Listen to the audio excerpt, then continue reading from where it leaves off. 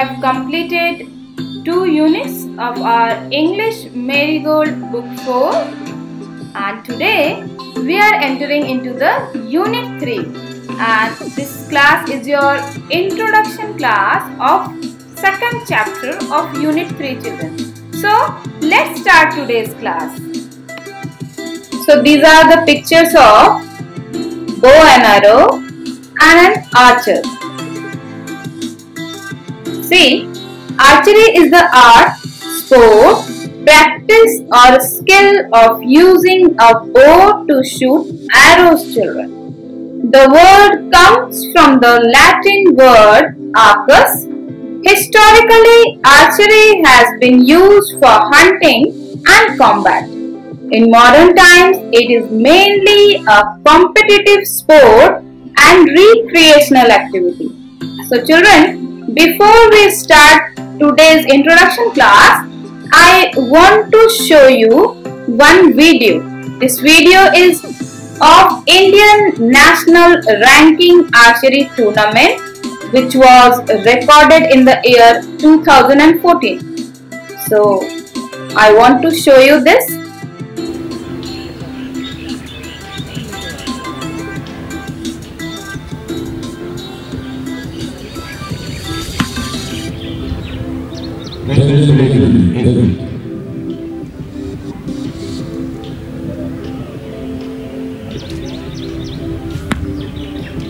Madhu Vedwan 9.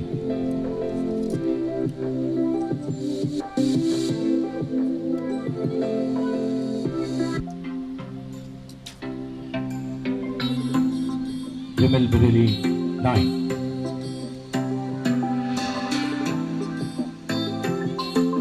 Draws the string, releases the arrow quickly into the 9. Madhu Vedwan 9. After 2 arrows, it looks like both archers have shot 9-9 each, so both are tied up at 18 points. Vimal Biroli shoots her 3rd arrow into a 7. Now Madhu Vedwan will shoot her last arrow in the first set and shoots a 8. So what it looks to me from here is Madhu takes a deep breath, now raises the bow and draws the string, takes a strong aim, releases the arrow into a 10. That's a very good comeback for her. She shoots a perfect 10 on her second set, first arrow. Madhu Vedwan draws the string, releases the arrow into a 10 as well. That's a good shooting from both these archers. Vimal Biroli now will shoot a second arrow, takes aim, releases and shoots a second 10. That's a very good shooting by both these archers. Now both the archers finding the 10 mark. So Madhu Vedwan now, as you can see on the screen, she releases arrow into a 7. So that was a bad 1 arrow from her, but nevertheless she got 2 points in the first set. Vimal Biroli will hope to finish off in style, but she shoots 8 points, which fetches her 28 points in the set. Now nothing much Madhu can do in this set, as she's trailing by a big margin. Even if she shoots a 10, she can't make up. She shoots a 10, but her total score is 27 against Vimal Biroli 28. So we have seen the video how 2 archers were shooting their arrows and how they scored their points, children. So we may take it as a sport, but we should do it after taking the proper training, children. Please don't practice this at home. First, when you will grow up, you will take proper training, and with the help of your coach, you can practice this. So promise me you will not practice it at home right now. Okay? Now we will see the Nasruddin's talent of archery, children. Have you heard of Nasruddin Hosda, children? Have you read any stories about him? Nasruddin is a person known for his wit. Wit means the capacity for inventive thought and quick understanding. Today, you will see the summary of a story about Nasruddin and his wit. Now tell me, what do you see in the picture? What are the people doing? What is the man in the blue dress holding? All the people are looking at the man in the red dress. What do you think he is saying? They all are discussing about archery.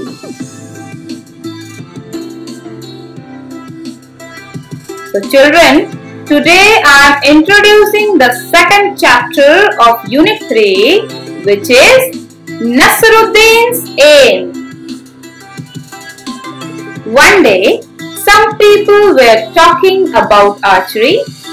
One of them was saying, "There is no match of archer like our Chief Minister."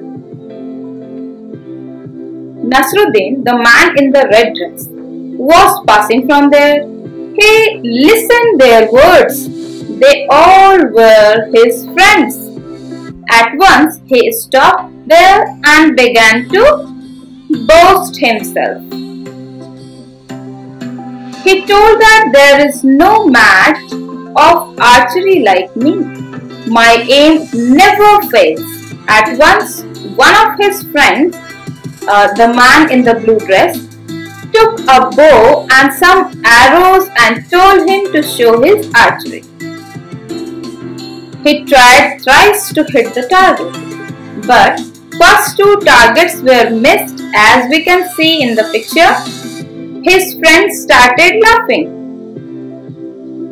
He said that those aims were not his aims.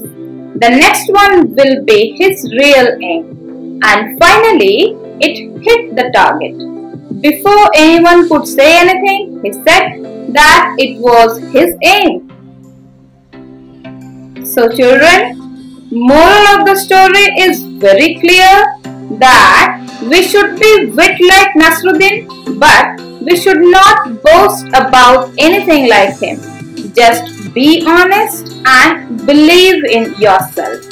So it was the end of the summary part of this chapter, Nasruddin's Aim. I hope you have understood the moral and the summary of this chapter, children, and you will try to read the chapter yourself. In the next video, I will help you in the reading part, children. So, till then, have a good day. Thank you.